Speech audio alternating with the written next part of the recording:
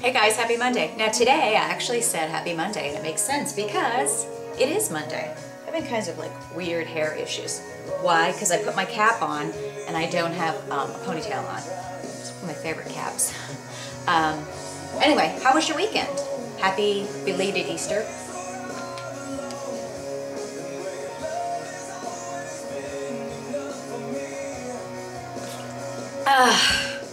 Water's so good.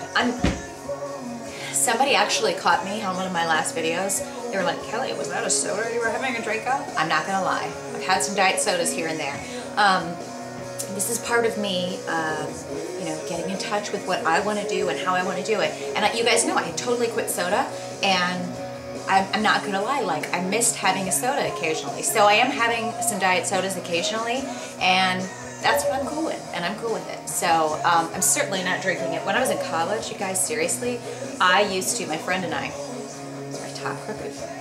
See, I'm always thinking that this is crooked here. And my God, I need to go tanning. Mr. Flo, I'm really feeling like I look tan. I mean, not tan enough, sorry. And yet, my nose looks like it's fried. Anyway, I haven't gone tanning in ages. I've just been busy and haven't gotten out there. Now I lost my train of thought. What was I saying? Water, working out, whatever. I'll remember it later. Pisses me off when I do that. I literally have the sharpest memory long term, but short term, it's just gone. Once I say it, it's gone, and I need like a guide. Amy just has to hang around me all the time and go, this is what you were talking about, or I need someone to just stand around me and take notes. Anyway, I wanted to let you guys know. So, I had a good weekend. This was one of those weekends. Was I out of town last week? It was just busy. It was busy all weekend. Had some meetings on Friday, and then I went over and was helping some kids decorate Easter eggs, which I forgot how funny that is. And then I was babysitting Friday night. Saturday, what did we do Saturday? Saturday was running around because I knew that we were getting together with my family on Sunday to celebrate Easter, and then we kind of do this group birthdays celebration. So we were all, what song is that?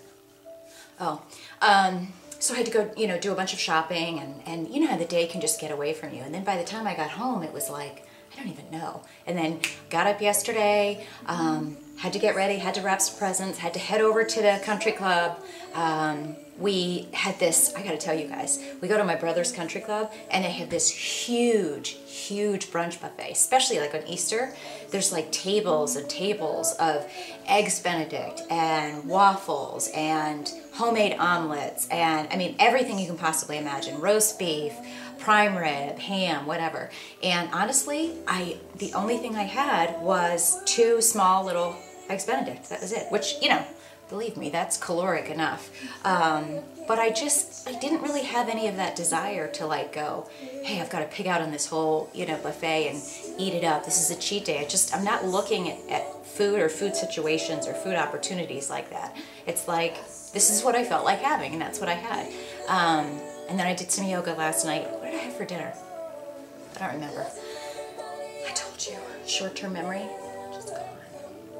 But I did want to tell you guys, I'm reading a really good book because it's funny, I had discovered this girl's blog. Her name is Charlotte Hilton Anderson. I'm trying to think of who told me about her.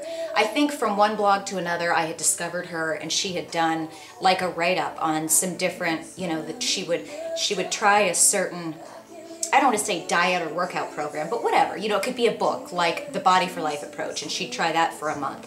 And then she'd try CrossFit for a month or whatever. So this was on her blog, and then I think this book just came out. So it's basically her chronicling. Yeah, this just came out in 2011. So I just started it, but she talks about, so she takes 1 month of doing each one of these. January, she did functional training. February, she did double cardio, which I'm going to talk about in a second. Chapter 3, I'm not on this yet. CrossFit, then she did celebrity workout, action hero workout, I probably heard about this through Valerie Waters. Jillian Michaels, primal blueprint, suspension training, which is TRX, kettlebells, high intensity interval training, going vegan, karate, and then the conclusion is what I learned after 1 year of trying everything. The funny thing is, last night I read the one on double cardio. And it's funny, you guys, because so much of what she was talking about reminded me of kind of the first part of what I was able to see about what I've done wrong the past 2 years. Remember, I told you that the past 2 years, everything's been so different with me. I was working so hard to try to make, you know, changes in my body because my body, you know, had changed so abruptly with perimenopause and all of that. So I was trying so hard to immediately fix it. And I kept thinking for the past 2 years, that, you know, more is better. So instead of working out, you know, 4 to 6 days a week, I'd want to work out 2 times a day, 4 to 6 days a week. And then, you know, trying to really limit my eating, and just going to extremes. And essentially, you guys, for over the past 2 years, now, it's not like every week, every day I was working out 6 days a week, 2-3 hours a day. I can't say that. What I'm saying is that over the past 2 years, and if you go and you look at my blog for the past 2 years, you know, you'd see evidence of this. You'd see that I was like, well, I burned 1,200 calories, and people that were following my polar, right, when I was recording that, they would see that some of my workouts were 800, 900, 1,200 calories. And then, you know, I'm trying to consume 1,200 calories. Okay, think about that. And I remember it was when I was talking to my friend Joe that he was like, do you even realize what you're doing? Like, you're basically setting your body up to freak out. But in my mind, that was not the truth, because in my mind, I'm like, I've got to lose 20 pounds. How am I going to lose 20 pounds? I've got to work out, and I've got to diet. And when you go to so many extremes, it's not going to work. What she talks about in the double cardio, which she said was the least effective of anything, was that when you do that much cardio, you're creating, and when you're working out so much, you're automatically going to be hungrier. And I think we can all testify to that fact. Think about it. When you're working out more, like when Amy first started running more, and if you follow a lot of runners, they have an increased appetite, and most of them, because they're running a lot, they will eat more, and so it balances themselves out. What happens with a lot of psycho-dieters, former psycho-dieters, is that we want to accomplish something, so we want to lose weight, whether it's after a baby, or in my case, you know, hormonal imbalance, body changes, or maybe you've just gained weight for whatever reason, right? And you want to fix it, so you go extreme, okay? And maybe it might sound like, well, she's working out, she's doing weight, she's doing cardio, she's eating healthy, you know, that's cool. But at the end of the day, what I was doing the past 2 years is a whole lot of extremes in too many ways. You know, really restrictive dieting, going above and beyond. So if I was doing like Valerie Waters' workout, and she said, you know, do this 3 sets, I do 5 sets. You know, and then I'm so hungry because I worked out so hard and burned 800 or 1,200 calories, and yet I felt like I could only really eat 1,300 or 1,500 calories, because that's what I thought. That's the only way I'm going to lose weight. So I was always hungry and always fighting this thing at the end of the day. Like, I'm hungry, my stomach's growling, I feel like I need to eat.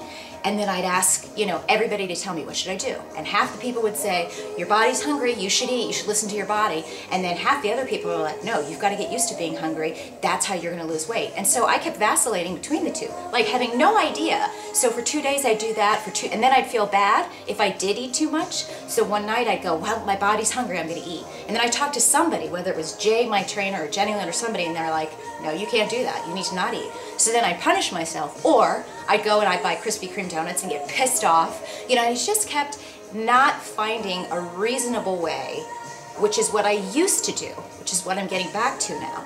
I could not find a reasonable way to just work out and eat healthy like a normal person and make this a part of my life, instead of, making my life try to fit around this workout insanity. And she talks a lot about this in the book. Have I showed you guys the title? And in this chapter, I might put a few quotes below, you know, she basically says that, like, doing double cardio, which in her mind was like 2 to 3 hours of cardio a day, she lost she hardly lost any weight, because, and compared to everything else. And she even says in the first chapter, let me see how much time do I have left. In the first chapter, she's basically saying that, hold on, what is she, you know, it's kind of like giving a preview of what she's going to say towards the end. Somebody asked the question, what workout will help me drop weight the fastest? She says, none of them. Here's a little told truth in the fitness industry. Exercise makes you hungry. Don't get me wrong, I'm not telling you to quit exercising. It's good for you on so many levels. Everything from your mind to your mood, blah, blah, blah. Most professionals I've talked to say weight loss is about 70% nutrition and 30% exercise. For me, those proportions are closer to 85-15. It takes me 5 minutes to eat a baggie of jelly beans, but an hour of kickboxing to burn those suckers off. Do the math and you'll see what I'm talking about. If you watch what you eat, watch what you eat will give you the scale results a lot faster than exercise alone. Don't drop the exercise, but at the same time, don't kid yourself that just because you did an hour of spin class, you can eat whatever you want. She said, and then I'm trying to think. It said, what fitness program gets me the biggest results in the shortest amount of time? She said, anything with a lot of high intensity interval training combined with very heavy weightlifting, which that's pretty much what I had read and what I'm focusing on in my future, which is what I like, you know. I'm not gonna like give up cardio because I love doing a workout like insanity. I love doing kickboxing.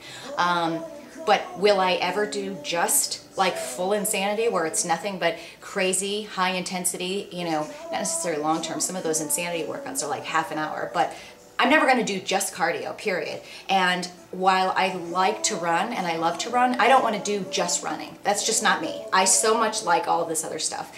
And I just think it's really important, I got to cut this off, to realize with working out and especially with cardio, not necessarily just especially with cardio, but when you go to the extremes, you can't diet to extremes and work out to extremes. It's almost just as bad, I've seen this, as eating too much and not working out at all. You've got to find a healthy balance or you're just not going to move the needle in any way. I've certainly seen that. I mean, the past 2 years, I haven't gained weight. I've either, you know, I maybe lose 5, now that I have a scale, I would think I'd lose 5 pounds, gain 2, lose 7, maybe 6, gain 3. I've just been floating around the same area. I've built up great muscle tone, right? Okay, so as I'm starting to lose fat and lose weight now, pretty damn excited about what it's going to look like. But I just was so excessive, one extreme or the other, and then kind of up and down and off. I mean, and that's because I wasn't finding a happy medium. Nothing was a happy medium. It was too much, it was too extreme, and I'm so glad that I'm seeing it now and seeing it clearly and sensibly.